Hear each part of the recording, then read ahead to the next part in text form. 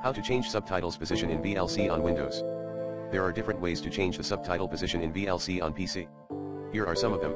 You can align the subtitle position to the left, right, or center by going to Tools Preferences Input/Codec Subtitles Text Subtitle Decoder Subtitle Justification and selecting your preferred option.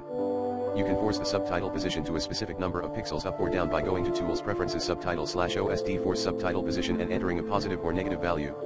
You can create a blank black area below or above the video and position the subtitles there by going to Tools Preferences Video Filters Video Cropping Filter and setting the value for pixels to pad to bottom or top.